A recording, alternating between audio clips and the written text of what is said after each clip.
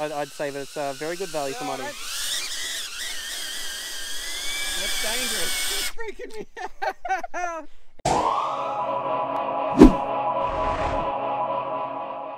G'day, you absolute wonderful people out there. Today, well, what we are looking at, a bit of a surprise, really. I can't believe that this is happening. When I reviewed this drone, and then I checked the price, it is, at the moment of filming this, $150 US.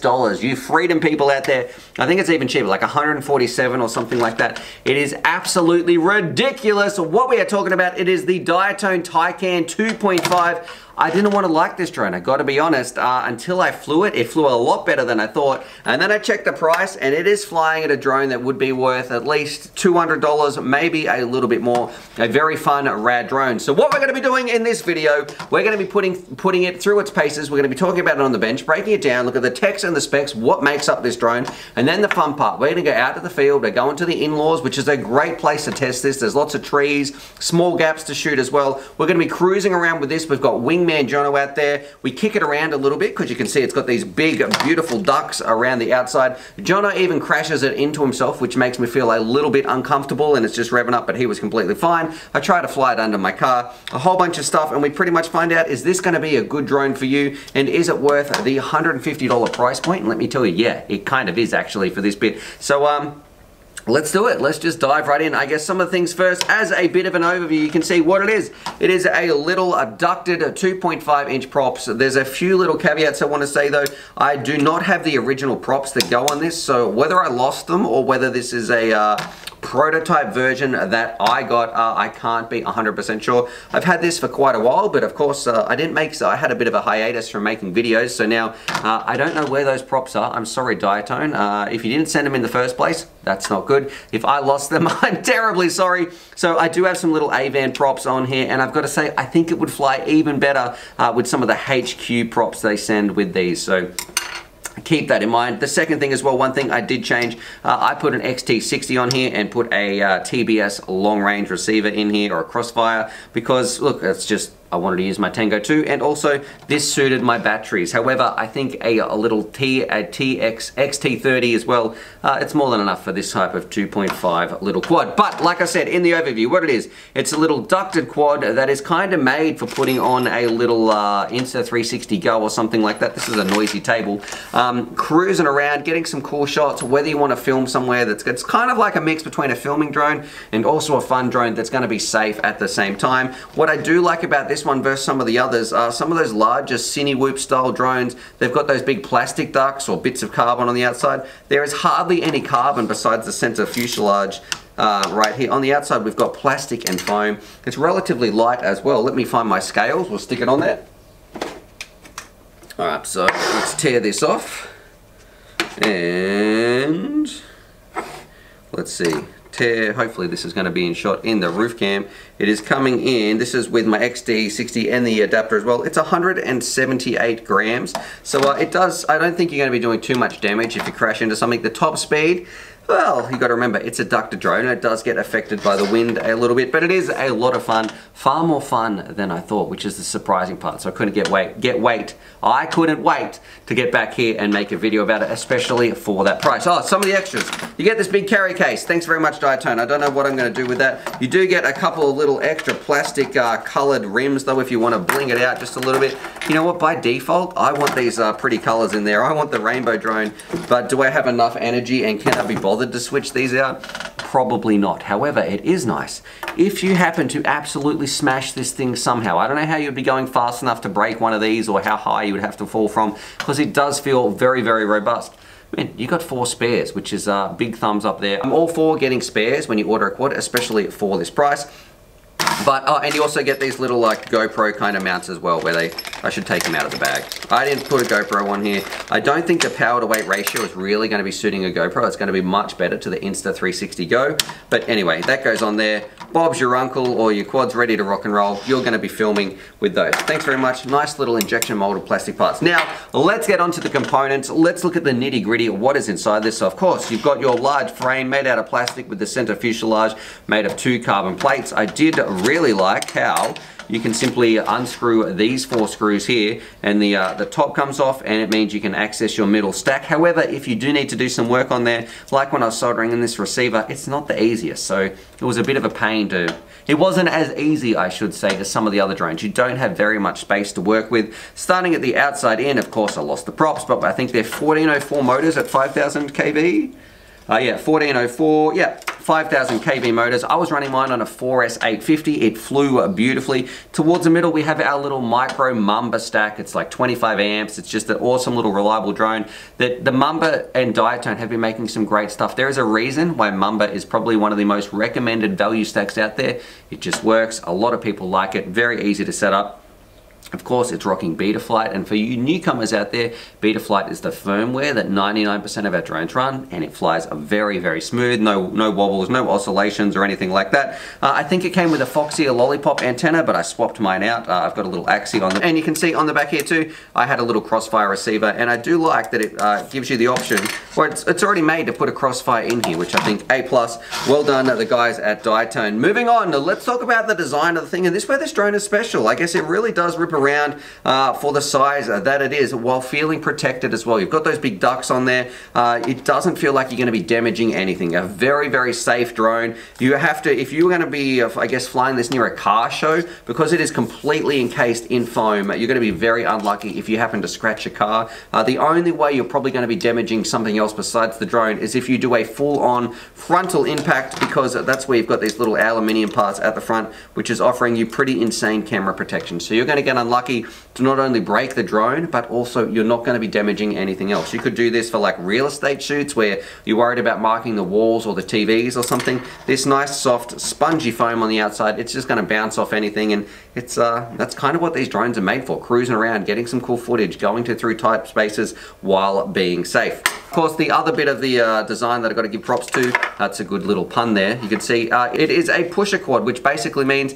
it is pushing the thrust. Well, the motors are on upside down. We've got the motors on the top with the prop underneath. That is not how we normally fly. Most of the time, you've got the motor underneath with the prop sitting on the top. So this is what we call a pusher configuration, but it flies great. The pros and the cons, well, things I like and things I don't like are... I love the price. Let's get that out of the way. It flies better than I thought it was going to.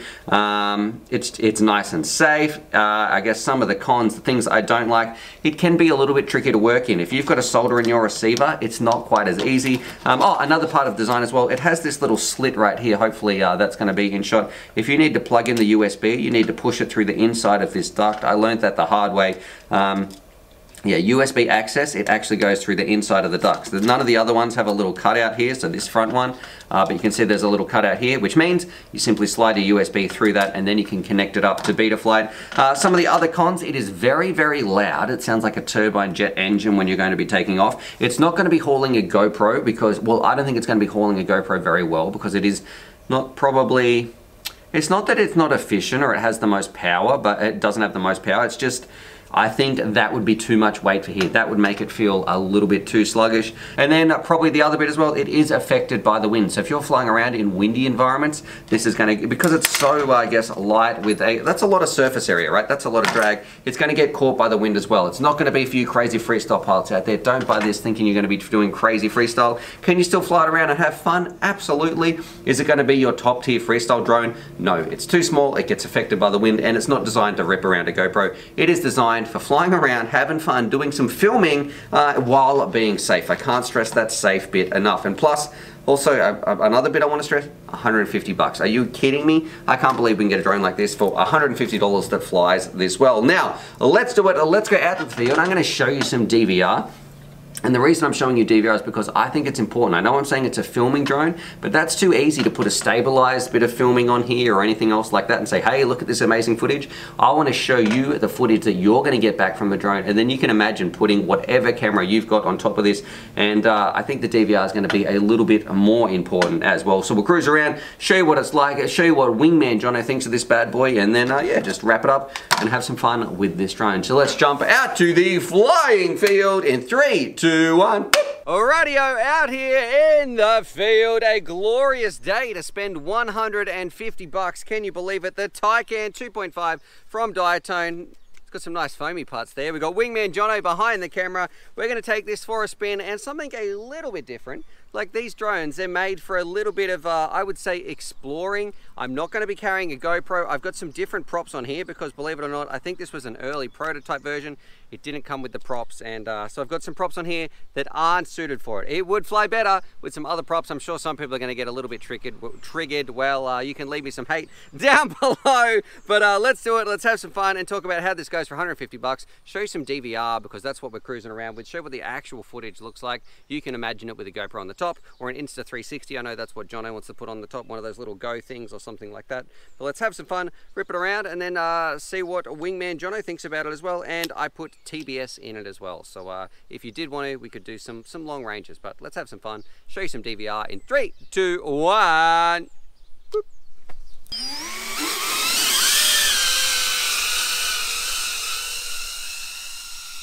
So here we are cruising around, and I put that little bit in at the start there, that little extra shot, so you could hear just how noisy this is. Don't expect a bit of a silent drone. It just definitely sounds like you are ramping up some turbines or something around there, but let's do it. Talk about its characteristics.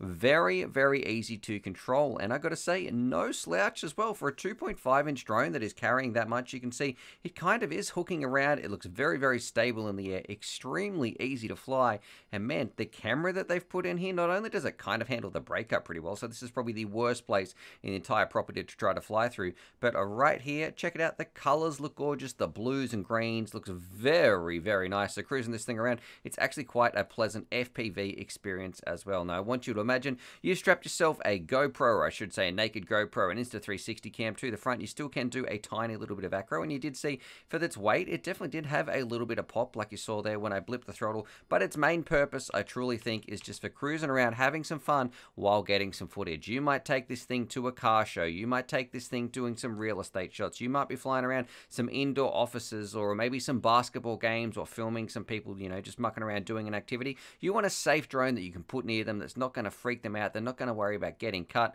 In a moment, I think Jono gives it a kick as well, and he also crashes it into himself, which you would have seen at the very start of the video. So he has a lot of faith in it. But yeah, all in all, I got to say, for 150 bucks, it's not going to be your freestyle GoPro ripper. It's not going to be your racer. It does get affected by the wind, but what you are going to get with those things aside, it's a kind of a different style of drone. It's a really cool, fun, and I would almost say large backyard cruiser that a great explorer. If you put a GoPro on there, or sorry, if you put a naked little action camera on there or something, you're going to get some awesome shots. It's just a lot of fun. There's a little bit of pop as well, but yeah, and $150, very safe. It's not going to hurt anything. It's not going to hurt anyone, and I'm kind of surprised. I didn't think I was going to like this drone as much as I did. I didn't think it was going to fly as well as it did, and the biggest surprise, I didn't think that it was going to be 150 bucks. So right here, Jono gives it a kick. Okay, there you go, and he kicks it off to side. He gave it a bit of a spin. Don't do this, because then that freaked me out, and I was worried it was going to crash into me. But all in all, I think it's a pretty cool little drone. What we should do, let's hand it over to Wingman Jono and get his thoughts as well. Rightio, Wingman Jono. I don't know why I'm singing, but here we are in the field. COVID safe. We are flying around with the Taycan. It's 150 bucks, mate. So from Diatone, yeah. What do you think about that?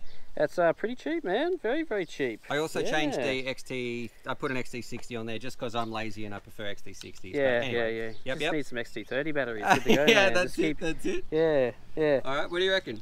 First impressions, man. I like how it looks in terms of like the color and stuff like that. Makes it look really nice. High vis, so we'll be able to find it when we crash it somewhere silly. Yes. Which is good. Nice robust camera protection there, which is cool because we get. I feel like we're going to get into the thick of it. This one, we want to get amongst trees and stuff like that. We want to be able to bump into some things. Loving flying around. What did it look like in the air when you were watching it just cruise around? It just looked smooth and cruisy. It's just nice, straight, level. Wasn't too much like fluctuation in terms of height and things. It was just dead straight. Like yeah. Which is probably what you want is just some nice control and get in and out of trees, or you know, if you want to do an indoor location, nice stable sort of thing, you can fly around indoors a bit. And you've been talking about Insta360 Go, like that's what you want to put on here. Yeah, I'd like to try that on there. I feel like it would be like a good hauler for one of those, nice and small, and you'd be able to take it like indoors and get some nice 360 footage, like fly-throughs of things. It's a a nice popular thing to be doing at the moment, like in terms of getting your videos and stuff like that. All right. Yeah. Should we put it through its paces? Yeah, for sure. Do you want to go? That's what Yeah, of course I don't want to think go. I've ever asked you that before. No, I don't want to fly it there. It already is going, bro. John, I got to say, mate, your hair is out of control. Yeah, I told you I'm trying to make up for Granger. Granger got a haircut. Okay. Right, now this thing is pretty loud, I should say as well. Yeah, people are definitely going to know that you're around, that's for sure. That probably is a combination of those props, though. Yeah, we are using those really aggressive Emax ones, so. But how does it feel? Is it controllable? Yeah, very smooth. Like, I'm just cruising along. Whoop, I'm losing a bit of reception there. Yep, you are quite through some thick bushes. Yeah, you might need to turn around. Yeah, I am turning around because I'm getting thick in it. If yeah, you look through there, really we're going behind a fountain, behind about 6 bushes and shrubs. So. And running real low. Yeah. But yeah, in terms of like, yeah, staying low, keeping a little bit of pace and cruising through objects, definitely feels okay. Yeah, it's Give it a little pop when you bring it out to the open. Oh, out to the open, okay. Or there. I can just pop it up through the thick of the trees, no worries. Yeah, maybe give it a there's some branches above. Go for it.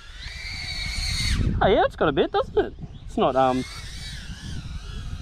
not wanting for, yeah, particularly for this style of like frame and like size props. It's not wanting for gas. All right, and what did you think? We got my in-laws walking around out there. You're fine. Okay. We'll try not to hit your in-laws. It's all good. He is the most super cool dude. He couldn't care less if we're flying around. What do you think about for 150 bucks? 150 bucks, pretty good value, man, to be honest. Like, yeah, like particularly if you're like I was saying, if you got the Insta360 Go, that real light 360 cam, like you strap that on here, you got yourself one of those nice little video rigs. Whoa, that was close, sorry. Yeah, I wasn't sure if you're doing that on purpose or not. A little bit of a breeze picked up. Okay, yeah, so it's affected by wind a little bit? Being the style of frame that it is, yes, I can feel it picking up a little bit of the wind. Do you feel safe though flying that thing around, like if it bumped into somebody with the foam protectors on the outside and that sort of stuff? Do you have more confidence that you're not going to injure anybody? Alright, we're still flying around. My GoPro battery died, but we got some spares. The turbines are in full effect. But final thoughts, Jono? Yeah, like it feels like a nice, safe thing to fly. And yeah, it's got a little bit of speed where you want it, but not too much to make it like unhandleable. And yeah, it's maneuverable enough to get in and out of some tight spots. Yeah, I'd say that it's a very good value for money. That's dangerous. It's freaking me out. And it's safe. And you can just kick the thing too, like that's not going to break. The only thing you might have to worry about is if the battery strap comes undone or something like that, but it's pretty much golden. But in terms of what you're saying before the GoPro battery cut out, you know, I do feel safe about flying it. Like as you saw just then, I crashed into myself.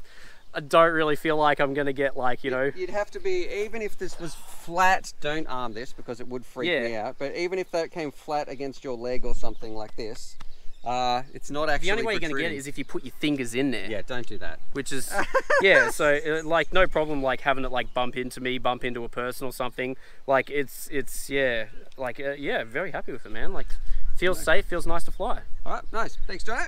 No worries. Radio, so there it is. There's my review. The Diatone Taycan, or however you pronounce it, a little 2.5 fully ducted foam fun FPV drone. I mean, for the 150 buck price, it is an absolute steal. I can't believe it. I don't expect to be flying around with a heavy GoPro then, maybe a naked GoPro on this thing, or an Insta360 Go. So if you're into filming and you've got one of those cameras for the price, it is an absolute steal. Otherwise, if you want to do some more outdoor acro flying and that sort of stuff, it's not going to be up your alley. You've got like some little, you could be going 5-inch Nazgul if you want to carry a full GoPro. And as far as indoor goes, well, it's not going to feel like a Mob 6 or anything, but it is still very controllable. So anyway, I'd love to know, what do you guys think? What do you think about the price? I mean, if it's up around the 200 buck mark, it becomes less value, but for the $150 or $147, whatever it is an absolute steal. So check the link down below because I'm not too sure what the price will be when you're watching this. Other than that, subscribe for more FPV related content. I hope you have an absolutely amazing day, and as always, happy flying. Just doing some filming in front of the camera. Okay, sorry. So who should we subscribe to? Malice Vex. Yeah, subscribe to Malice Vex. Alright, okay, I'll ring you later, bro. Alright, Catch ya.